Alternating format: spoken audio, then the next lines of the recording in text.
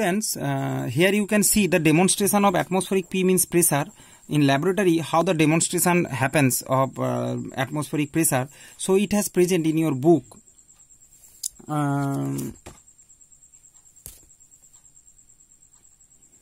So here you can see that a thin tin can, okay, this thin tin can, little bit water inside it, and a stopper, a airtight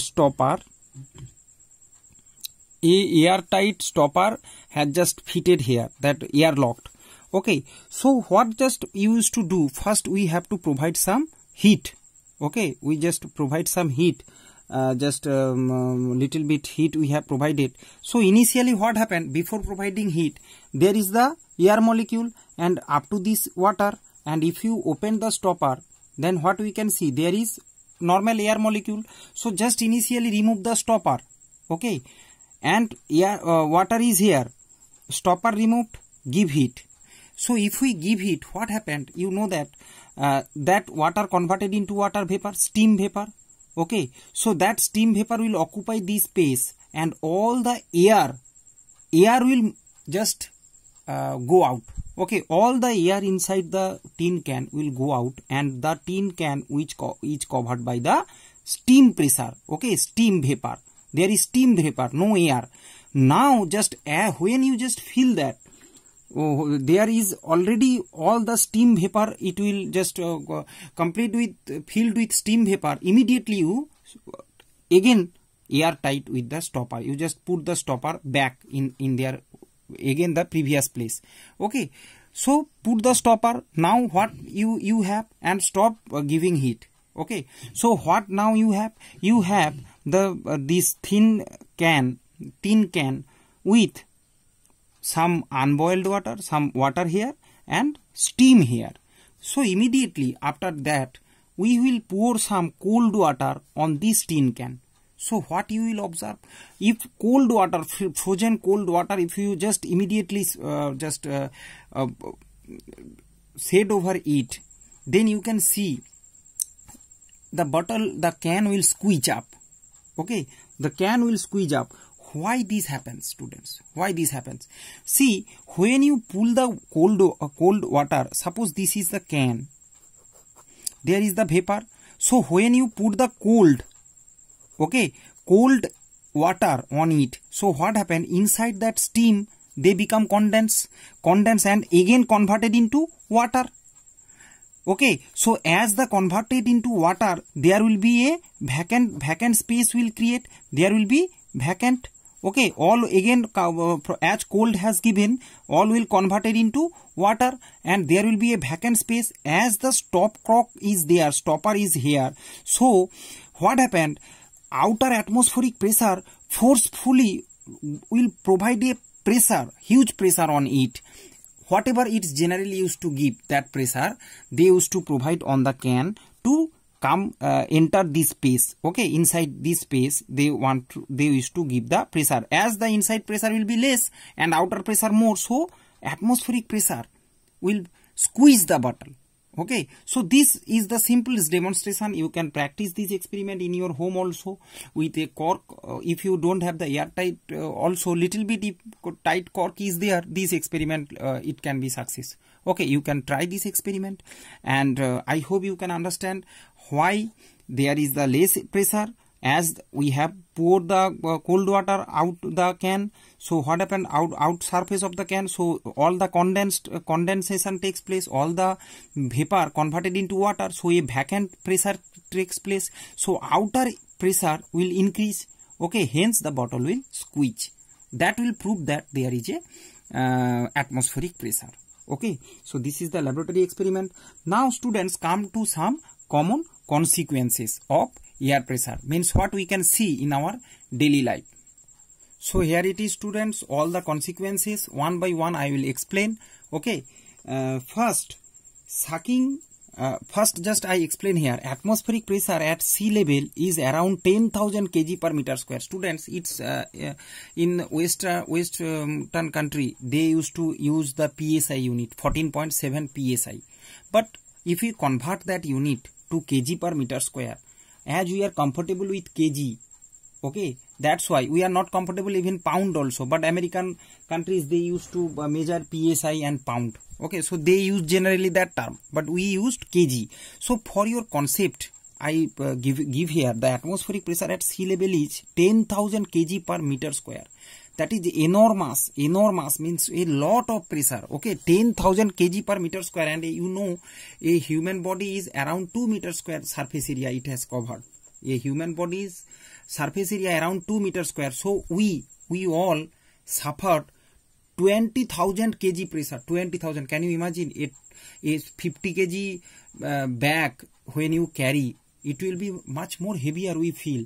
But air put pressure on us around 20,000 kg. 50 kg, 20,000. Just compare this thing. So how enormous thrust is providing, pressure is giving, atmosphere is giving that much pressure on us. So how we deal with it? We deal with it through our blood pressure, ear, nose, lungs, stomach, everywhere the blood, all organs, they have the pressure outward. So this outward pressure from body and the upper pressure from atmosphere, they both balanced. Okay, as they all balanced, hence as they balanced, we don't feel any pressure from outside. Okay, so that's why we didn't feel any pressure. But at high altitude, somewhere if you go in a hilly area for a trip, sometime you used to go move, pressure low. Okay, high altitude, you know that at the higher area, pressure used to decrease. At the lower surface, due to the gravity as the lower surface, the P is high than the upper area, means mountain area. So when you go mountain area or hilly area, high altitude, pressure is low, hence blood pressure becomes much more, means our inner pressure becoming, suppose this is inner, means body, and this is outer. So at upper area, means at mountain hilly area, this outer pressure less, but blood pressure as usual, so it's become more. So blood pressure more, outer pressure less, atmospheric pressure less, blood pressure more, means what happens? The sometime nose bleeding may occur. Okay, means blood comes out through nose and the different holes present in the body. Okay, so this happens. That's due to the pressure difference in the hilly area. Now students, come here, there is some major little bit another consequences of the atmospheric pressure, that sucking a drink with a straw. Okay, there is a straw. So here just, my drawing is very nice. Suppose here your mouth. Okay, what happened at first, initially a glass of, suppose a glass of coconut water has given to you. So with straw, at first when just you start sucking the straw, what happened? The air inside the straw will come inside. So what happened? A vacuum takes place. Okay, so as the vacuum takes place, the atmospheric pressure, means atmosphere try to come here, that atmospheric pressure will be increased. Here the pressure less takes place, means the deficiency of pressure here takes place, decrease of pressure, but atmospheric pressure become more higher at that time. So atmosphere will put pressure on the water of that coconut water, and that water will just enter through the straw and go to our mouth. Okay, so this is the way, means the way we create a vacuum in a place, means a pressure difference we just create. Okay, as the pressure difference takes place, one side become increase, another side become less. Okay, so what happened? That higher pressure used to go, they want to go the low pressure area. Okay, hence they used to put the pressure on the given liquid or anywhere, and they just push that thing. Okay, so this is the atmospheric pressure. P means pressure. Now coming to the another example, filling a syringe with a liquid. Same thing, suppose this is a liquid and this is a syringe. Okay, there is the liquid. At first what we used to do, we just the syringe, at first just we will the syringe is kept with its opening just inside the liquid, okay, and the plunger is lowered till its base. Means this is the plunger what we are pulling out, that plunger till its base. Now when the plunger is pulled up in the barrel, okay, suppose this is the barrel, when the plunger pulled out, what happens? First initially it was as usual, but after deep inside the liquid, when the pull out the plunger, what happened? There is a vacuum create, okay, so there is no air inside, and thus pressure inside the barrel below the plunger is much less the atmospheric pressure acting on the liquid surface. So here atmospheric pressure is acting inside the syringe, pressure very less than the outside surface. As a result, atmospheric pressure force the liquid to rise up in the syringe. So the atmospheric pressure try to come here, but as it will come through the liquid, so it will push the liquid. It will not directly come here, so it will push the liquid to rise up in the syringe. So now I think you can understand filling a syringe with a liquid. Okay, so next lecture we will discuss.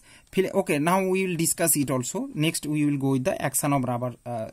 Okay, so filling the ink in a fountain pen. Fountain pen, you can see that when